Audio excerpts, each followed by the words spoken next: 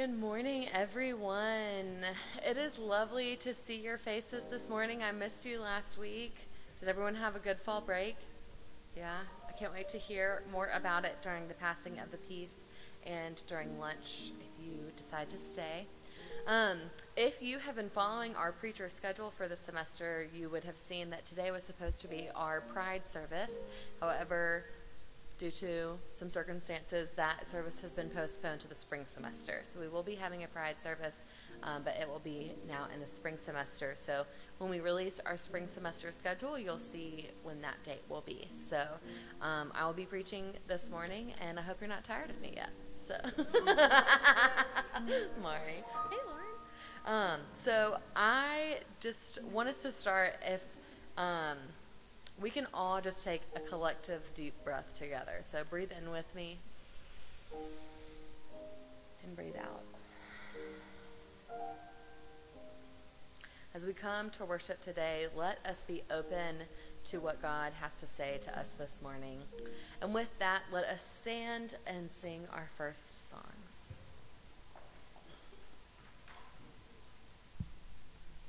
Y'all give it up for the mics working today.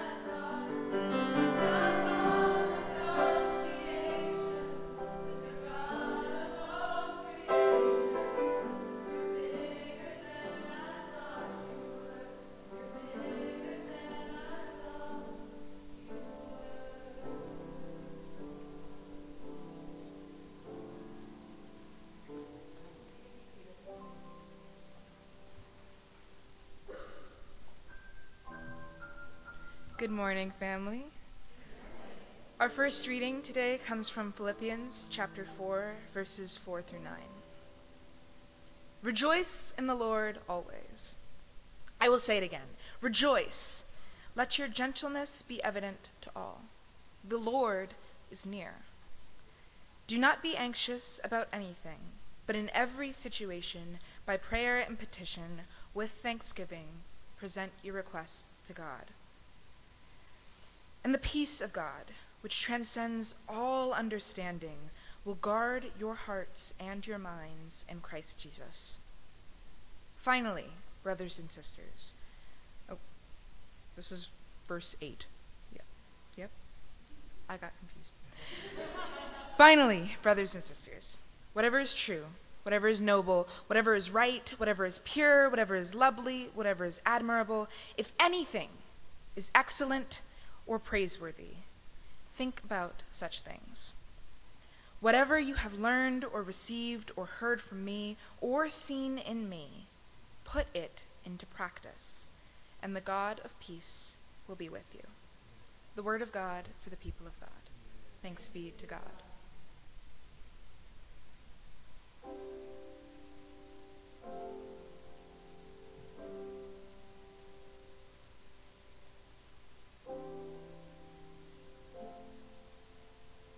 Let us pray. Merciful God, whose name is love, abundant, overflowing, and unceasing love, hold us close to you today. Love us with compassion. During all the moments when we are overwhelmed with uncertainty and fear, we still give thanks for your understanding love. Love us with patience, Lord. Despite all the mistakes and missteps we make, despite all the times we ignore your teaching and forget your grace, we still give thanks for your forgiving love. Help us to love each other as you love us, to accept others without judgment, to see the difference as your gift of creation, to remember that love is our greatest calling. We pray all this in the name of God, the creator of love, who loves this world. Amen.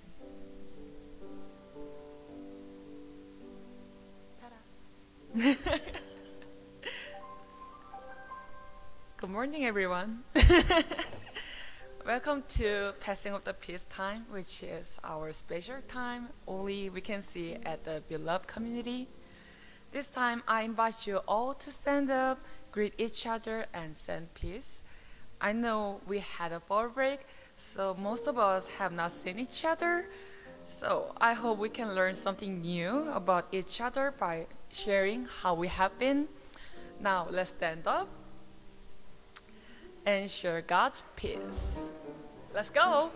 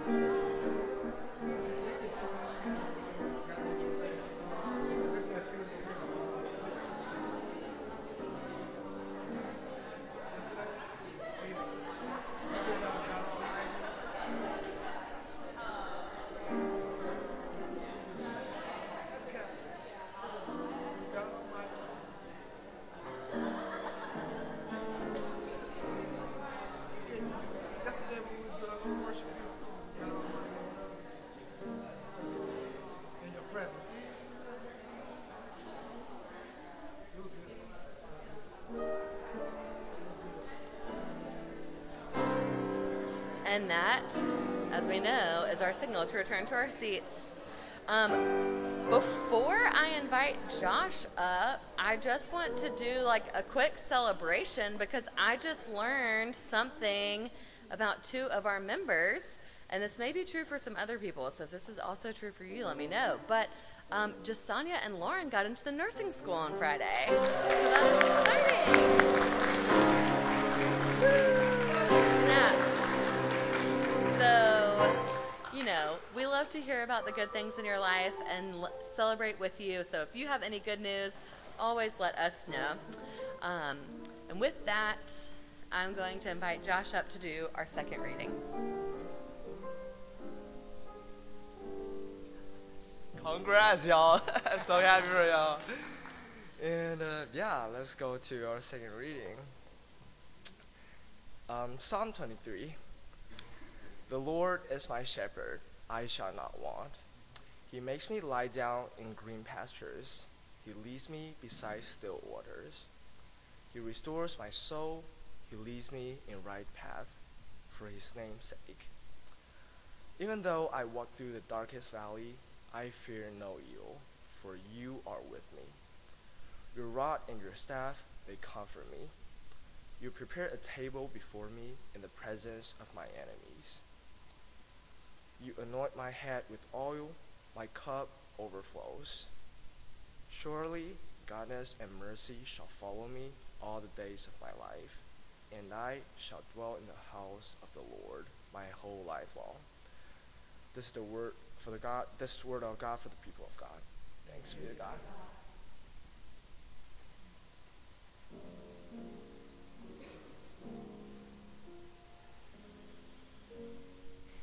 Pray with me. God, let the words of my mouth and the meditations of all of our hearts be acceptable and pleasing to you. Amen. Thank you, Josh, for that great reading. The last time I publicly read Psalm 23 was last November at my grandmother's funeral. This psalm is commonly used at funerals, and I was asked by the pastor leading the service if I would read the scripture. My grandmother's health was declining, and we knew that her death would be coming soon, and I had told my parents, I am not leading the service. I'm going to be a grandchild at this. I'm not going to be in charge. It's like a hazard of being clergy that you get called upon to do all of the things at family gatherings. And so I did agree, though, to do this reading. And standing graveside, I read this psalm and only made it through about the first verse before I started crying. This psalm is so widely used because it genuinely and earnestly conveys our human spirit. When we are in times of need, there is only one source of comfort. When we are in the darkest valley, we can't rely on our own strength. When we are in the midst of total darkness, there is nowhere on earth that we can turn. When we are in the valley of the shadow of death, our hope must come from beyond ourself. And I don't know about you, but I feel like we are in a constant state of total darkness. This is the longest valley, and I am tired.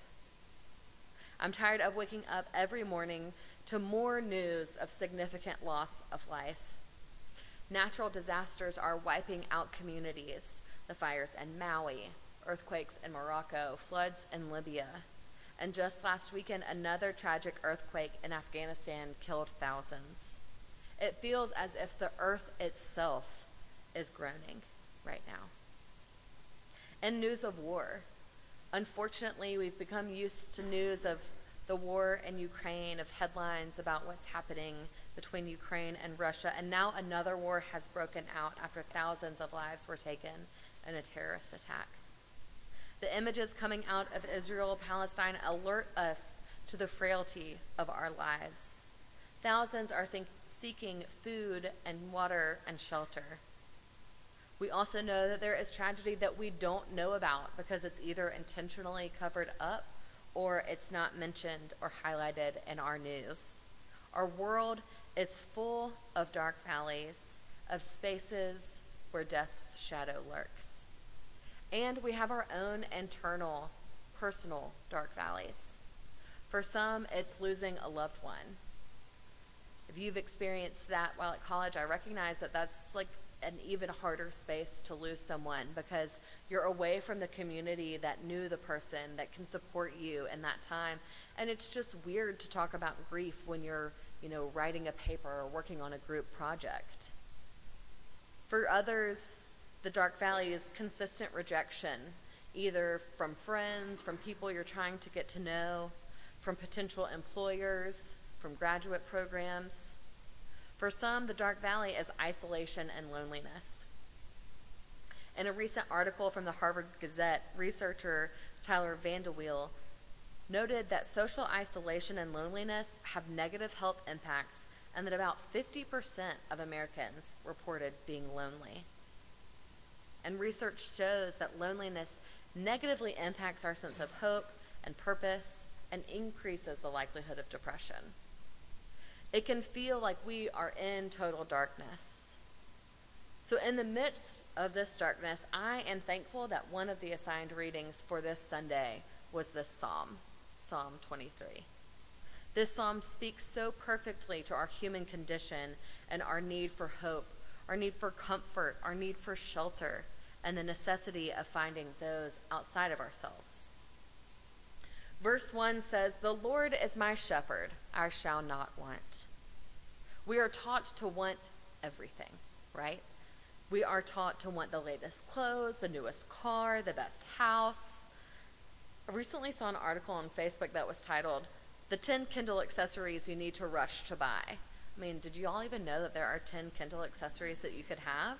I don't know what you would need besides like a case and a screen protector, but apparently these things exist. And so we're always taught, we're inundated with news of wanting more. But with God, our want is satisfied. And this verse is actually deeper than that. It can literally be translated, "I shall lack nothing," or "I shall not lack." And I find a different connotation with that, that with God we lack nothing. There is nothing that we could need or want that God does not provide. Verses 2 and 3 continue by showing us what God gives us, how God keeps us from lacking. The psalmist says, "He makes me lie down in green pastures. He leads me beside still waters." The pasture can represent food. And the inclusion of the adjective green, or in some translations grassy, tells us that this pasture is full and abundant. I don't know what, your experience is with cows or animals grazing in a field, but you can tell a difference when the land is green and luscious and when it is dry and lacking. This image is of plenty to be eaten. And the next phrase, that he leads me beside still waters, can literally read something like, "He causes me to water in places of rest." And I love that line from the song we just sang, that I will rest in the Father's hands and leave the rest in the Father's hands. So if the pasture represents food, then the water represents drink. The shepherd, God, takes care of two of our basic needs, food and water, and he does so abundantly. Verse 3 says, "He restores my soul." And the word translated soul actually means the whole being or life. Some translations connect this with the water image and read, "Near tranquil waters he will guide me to refresh my being." And when I was preparing for this sermon this morning, that translation, that difference really struck me, because to me, for my being to be restored, it seems more holistic. That it's not just my soul, but it is my mind, my emotions, my physical body, my outlook on life. This broader restoration happens because God provides for our basic needs. We can be restored because our needs are met. Verse 3 continues, "He leads me in right paths for his name's sake." A shepherd guides its sheep and wants to guide them to safety, avoiding dangerous terrain or places where thieves lurk. And taken together with verse 2, the complete image that the psalmist evokes is that of being kept alive. When God is our shepherd, God meets our needs. God's intention is to provide for our basic needs and to lead us to safety. Unfortunately, this doesn't mean it's going to be a straight path or easy terrain, because the psalmist continues, "Even though I walk through the darkest valley, I fear no evil, for you are with me. Your rod and staff, they comfort me." And we've named what some of our dark valleys can be. And honestly, y'all, that list could go on. There are so many more things that we can name. In the context of this scripture, the psalmist recognizes that the dark valleys are where predators lurk, where darkness hides those who would seek to harm the sheep. There are dangers and hardships, trials and tribulations, dark valleys and unclear roads that we will face in this life. That's one thing I love about the Psalms, though. They don't shy away from naming the hard things. Life will be hard. We will face dark seasons in life. You may be in one right now.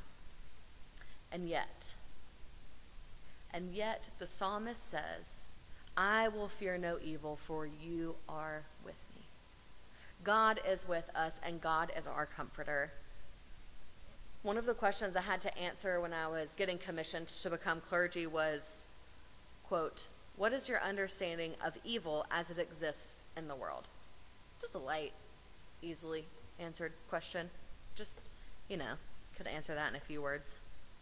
As we see constantly in the news, evil abounds. Lamentably, evil is perpetrated by ordinary citizens and has become so commonplace that it's virtually invisible. Intense, daring, destructive suffering is not the dramatic, horrible exception. It has become the rule. But evil is not the end. Evil does not get the final say. In verse 4, there is a shift in the way the psalmist connects to the shepherd. Up until this point, the shepherd, or God, has been referred to in the third person. But in verse 4, it shifts to the second person. You lead me. And this direct address heightens the expression of intimacy in God's presence. The psalmist has a relationship with the shepherd, can be open and honest about what they're experiencing. The psalmist names their fear, but knows that God will meet their needs and keep them safe. In the final two verses, this metaphor shifts from that of a shepherd to that of a host. The psalmist says, "You prepare a table before me in the presence of my enemies. You anoint my head with oil, and my cup overflows." Again, the psalmist's basic needs are met abundantly. When we are in God's presence, our darkest valleys can become abundant tables. When we are in God's presence, the table reminds us of the presence that Jesus sat at with his friends the night before he died.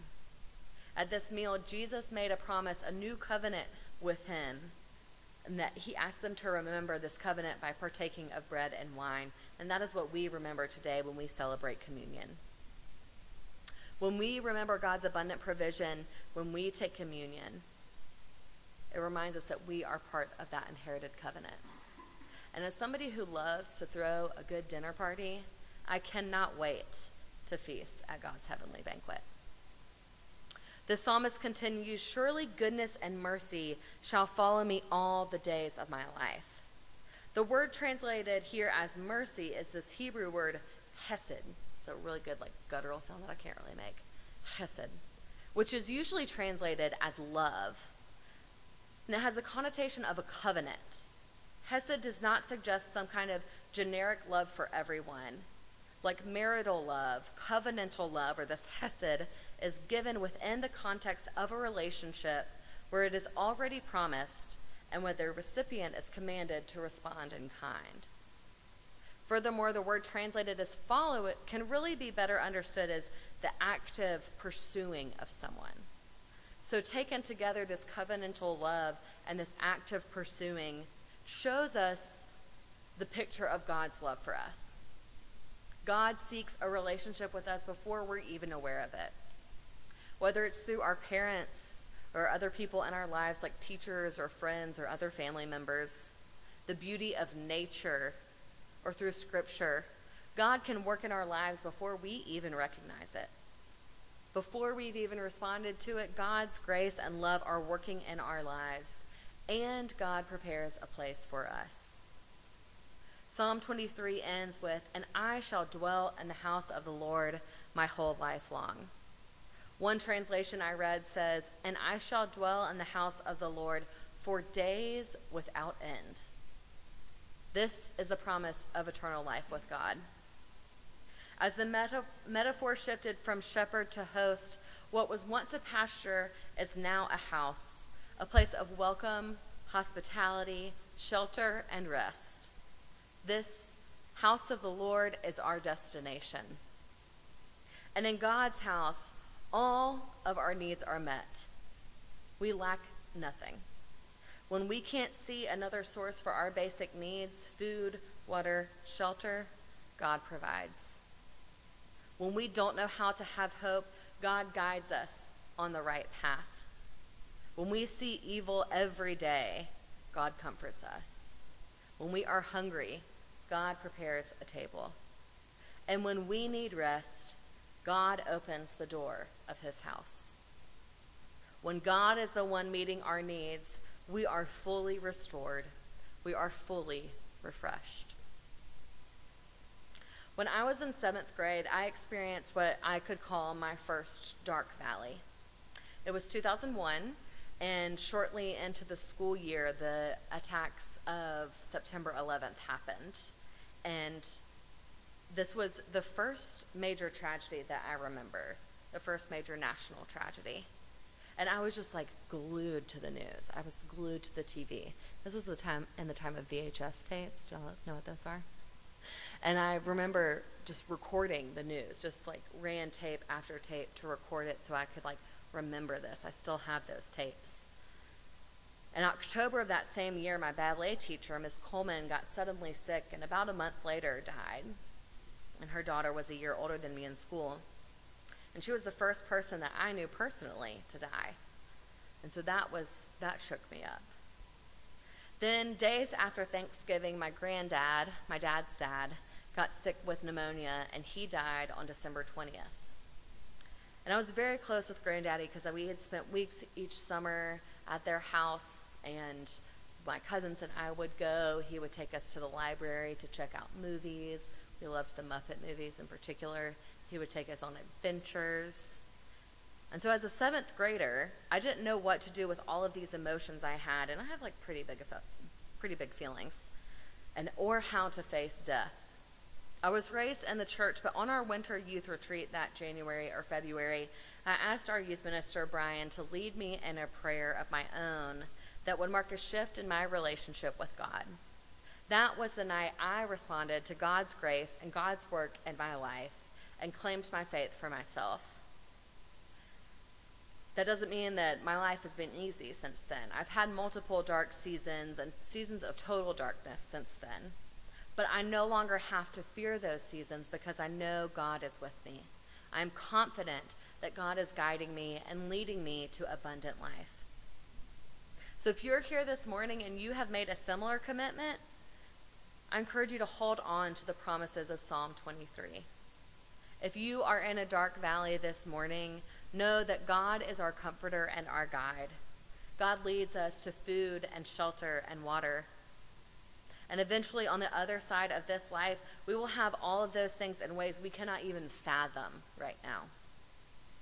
If you're not in a dark valley, but you have made that commitment, cultivate your trust in God so that when the darkness comes, you have confidence not to fear evil. You know that God is your comforter and your provider. If you're here this morning and you have not made that commitment or are curious about what it looks like, let's talk. Reach out to me, talk to me after the service. We can go get coffee, go for a walk, and talk about what it looks like to respond to God's grace. God prepares a table for us and has room for us in his house. Even in total darkness, may we find our way there. Amen.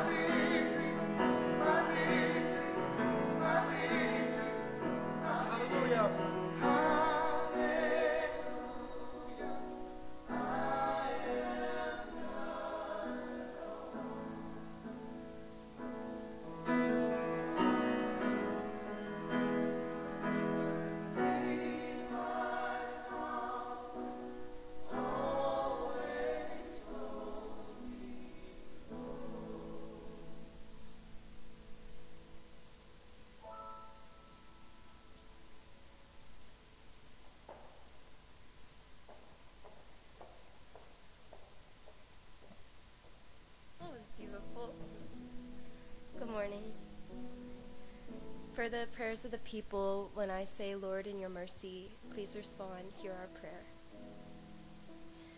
Dear God, thank you for another Sunday here at Beloved Community.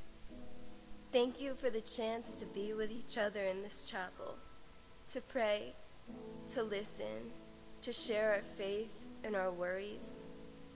Thank you for all the spaces like this, where we can come exactly as we are.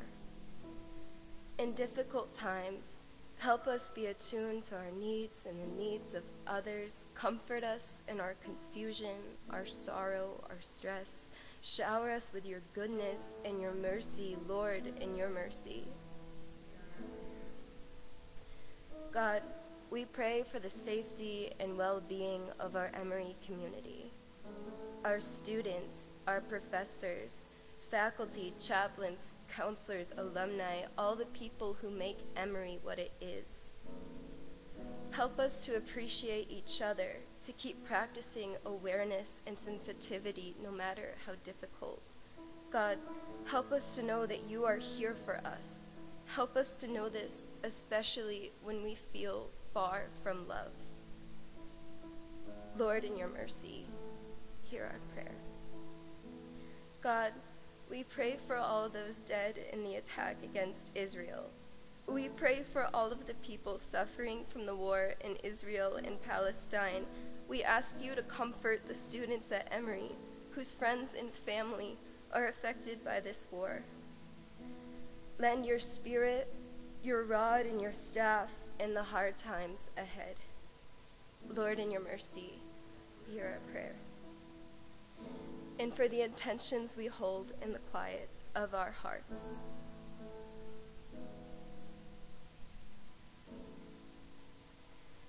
Lord, in your mercy, hear our prayer. I invite you to join me in saying the Lord's Prayer out loud.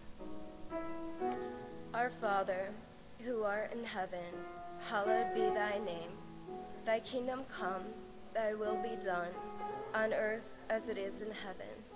Give us this day our daily bread, and forgive us our trespasses, as we forgive those who trespass against us. And lead us not into temptation, but deliver us from evil. For thine is the kingdom, and the power, and the glory, forever and ever. Amen.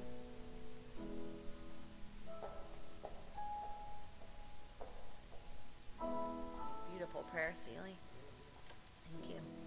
So our announcements this morning, I do kind of have a few, so bear with me. This Saturday is our Interfaith Center grand opening, official grand opening as part of the homecoming celebrations this weekend. You are invited to come. It will be at 3 o'clock at the Interfaith Center, which is 1707 North Decatur Road. We're right across the street from the law school. If you want to let us know you're here, you can scan this QR code and fill out a short form. We are looking for 1 or 2 student volunteers for Emory Giving Week. If you would like to be a volunteer to talk about Christian life, really what that would look like is mostly just posting on your social media about your experience with Christian life and inviting people to give to the Christian Life Fund here at Emory. So if you would be willing to do that, see me after the service or at lunch today. Let's see what else. So on Friday, October 27th, so in 2 weeks, there's going to be a Muskogee teach-in. For those who were here last year, did anyone go to the teach-in that we did last year on the quad? Just Sonia did? Yeah. So we are on Muskogee ancestral land, and so we are going to have members of the Muskogee Nation from Oklahoma come here on Friday, October 27th to do a teach-in. There's going to be remarks by Emory and Muskogee leaders, a Muskogee hymn sing. There's going to be an artist conversation about Muskogee art and culture, and a stomp dance led by Reverend Javon Colonel. If you would like to participate in that, it's going to be in the multi-purpose rooms, and you can register for that through the Emory OSRL e-news. Another reminder that the Voices concert is coming up shortly on November 11th, so if you would like to attend that, it's going to be in here at 7 o'clock on November 11th. I promise you, you will not be disappointed that you came. It will revive your soul, as we are talking about this morning. And then lastly, if you want to participate in our worship Sunday on November 5th, that's in 3 weeks, y'all. Come see me or Mari after the service. We would love to have you. If you have written original stuff, we would love to have you sing that. If you have just a musical talent that you would love to share with us, please let us know, and we can make sure that we get you as part of that service. So thank you, and let us stand for our final song.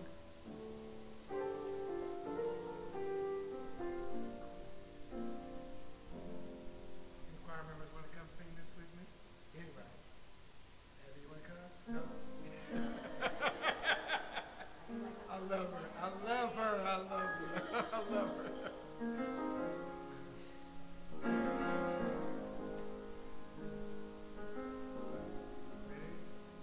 I love you,